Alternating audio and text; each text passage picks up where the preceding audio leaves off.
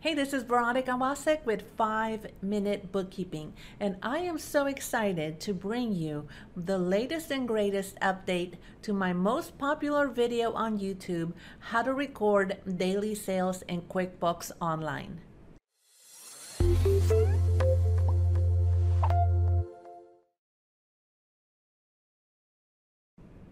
That's right. I am updating my tutorial on how to record daily sales in QuickBooks Online. And I'm very excited because after working with so many business owners and showing them how to use daily sales and how to customize daily sales, I have found even more efficient, more effective ways of using the daily sales method. Before I dive into the tutorial, I will warn you this is about a 15-minute video. Usually my videos are shorter, but in order to do this tutorial justice and really show you everything, it is about a 15-minute video, but it's packed full of information. So I hope you enjoy it. So let's dive into the tutorial. Let's go ahead and get started. Any business that does not invoice customers directly from QuickBooks Online should generally be using the daily sales method for recording sales into QuickBooks. We most of the time will see businesses such as retailers, restaurants, medical offices, salons and spas, online sellers, and even some e-commerce businesses that should be using the daily sales method. Here's an infographic showing the difference between daily sales versus invoices and sales receipts.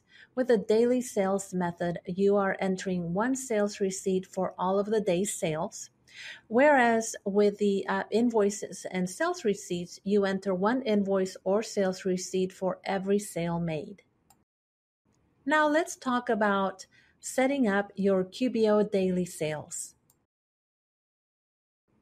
First, you'll need to set up the accounts in the chart of accounts. I've given you a listing here of some of the most common accounts that you will be using.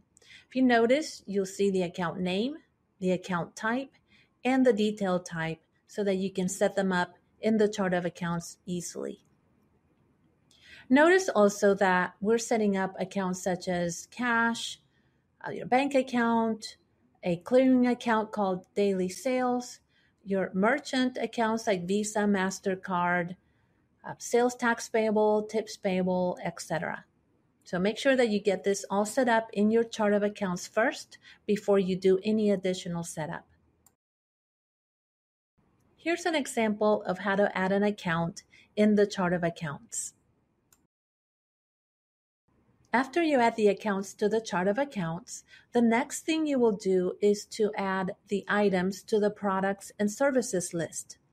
I've given you a list here of all of the items that you need to set up. Again, you might have additional items for your specific business. You'll have items set up under the name. So I've listed all of those under the name, the sales description, and the income account. And if you'll notice that for the sales description, I included pluses or minuses. And that's just to help you for when you're entering those amounts in the sales receipt. It's just a way to help you so you'll know whether you're entering an amount that's positive or negative. More details on that later. Here's an example of how to set up an item in the products and services list. And if you'll notice that I mark the item as a sub-item of daily sales. And also at the bottom right, notice that you should make sure that you enter the correct account under the income account. Here's a tip. You can set up a bundle in the products and services list. Make sure that you check on the box so that all of the bundle components will display in the sales receipt, and then add all of the items that you set up for sales receipt into the bundle. You can also click and drag the items so that they'll be in the order that you want them to be listed in. And more details on that later, but this is a great time saver so that you don't have to re-enter all of the items into your sales receipt.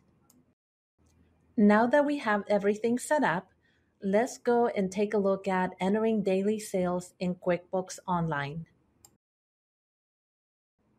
Open a sales receipt from the plus sign, then select sales receipt. Enter a customer name called daily sales. Enter the date of the sale. Enter the payment method called daily sales. Select daily sales in the deposit to drop down. And then from the products and services drop down, select daily sales bundle. Now, I've tried to make everything very easy for you, and that's why I call nearly everything daily sales, just to simplify things for you. Remember earlier when I showed you how to enter the daily sales bundle from the products and services list? This is so that you would be able to save time when you enter your daily sales entry in your sales receipt. So as I said before, you would select the daily sales bundle from the products and services dropdown. When you do that, then all of the items that were set up in that bundle will be automatically populated by QBO into the sales receipt and saving you a lot of time. Now you'll get ready to enter amounts into the sales receipt. You'll need to run a report from your point of sale system with the day's totals and enter the amounts as indicated. Number 1, for this line, you will not enter anything. This is just the daily sales bundle line item. Number 2, enter total sales income from your daily sales report. Number 3, enter the sales tax from your daily sales report. Number 4, enter the tips payable from your point of sale system. Number 5, enter gift cards sold, either as a positive number or a negative number, depending on whether the cards have been sold or redeemed. And in many point of sale systems, the amount of the gift card sold and redeemed is shown as a net amount. Number 6, enter the amount of cash received. This will be a negative number. Number 7, enter each check received separately, including the check number and the name of the customer. And you will enter these as negative numbers. If you have 2 checks or 3 checks, then you will have 2 or 3 line items. So again, enter each check separately in a separate line item. Number 8, enter the amount received from Visa, MasterCard, Discover, and Amex, and enter this as a negative number. Number 9, enter any small over and short differences. Keep in mind that the total amount of the sales receipt must equal 0. Save and close when done. Again, as a reminder, the total amount of the sales receipt must equal 0.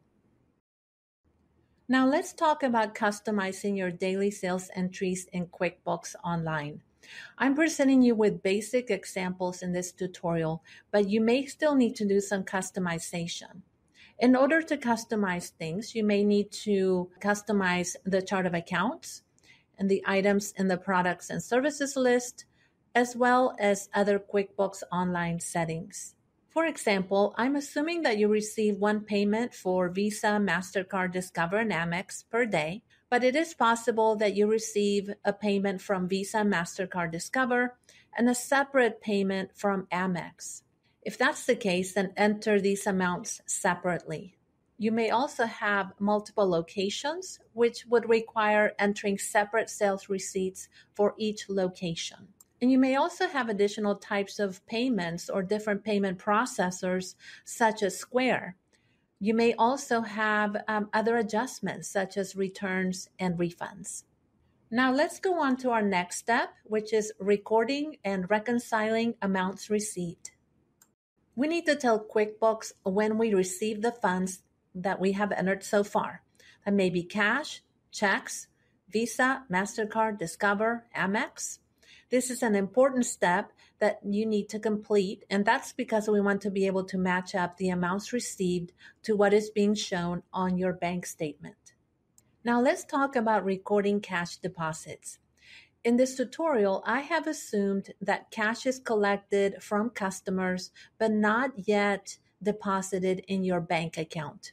And therefore, I have used an account called Cash on Hand. Cash on hand is cash received but not yet deposited in the bank. As you can see from this screenshot, this is an image from the bank register for the cash on hand account, and you can see the $400 that we added from the daily sales entry. When you deposit the cash in the bank, you will enter a transfer in QuickBooks. So go to the plus sign, select transfer, and you will enter this transfer from cash on hand to your bank account. So essentially, we're telling QuickBooks that we're moving the money from cash on hand and putting it into the bank account. In the bank feed, you will match the amount deposited to the transfer entered. Next, let's talk about recording a deposit for checks received. From the plus sign, select Bank Deposit. Check the boxes next to the checks being deposited at the bank and make sure that the total amount of the deposit equals to the amount being deposited at the bank, and then save and close when done. Now we're going to go over the clearing account method for recording a deposit for funds received from your merchant service. Amounts received from your merchant service, such as Visa, MasterCard, Discover, and Amex, usually are received within 2 days after the sale. Some merchants group their sales over a weekend. From the bank feeds, going to the left navigation bar and selecting Banking, find the amount received from your merchant service. Change the account category to Visa, MasterCard, Amex Clearing, and click Add. Here's a screenshot of the Visa, MasterCard, Amex Clearing account register. You can see the amount being added from the sales receipt. It's in the increase column. And you can also see the amount being subtracted by the deposit added from the bank feed. That's in the decrease column. As a best practice, the Visa, MasterCard, Amex clearing account should be reconciled to ensure that amounts are properly clearing out of this account. This is a very important step of your monthly bookkeeping process. Many of you have asked me about how to account for tips payable.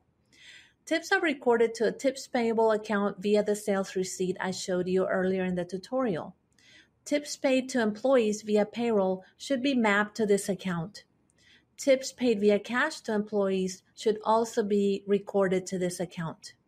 The tips liability account should be reviewed and reconciled to ensure that tips are properly clearing out of this account. There are many more ways to account for tips. I will cover this in a future video. And finally, let's talk about the gift card liability. Gift cards sold and redeemed are recorded to a gift card liability account via the sales receipt, as I showed you in this tutorial. You should monitor this account and, if possible, reconcile it to your point of sale system, assuming that your point of sale system tracks your gift card liability. So what do you think of the tutorial? Let me know in the comments if you're using this method or something like it, or maybe even journal entries. I'd love to hear and find out about what you're doing. Make sure to check the description box below for all of my free goodies and how you can join my free Facebook community. If this content is helping you, make sure that you comment, like, share, and subscribe to my channel so you can get all of my latest videos. I'm Veronica Wasek with 5 Minute Bookkeeping.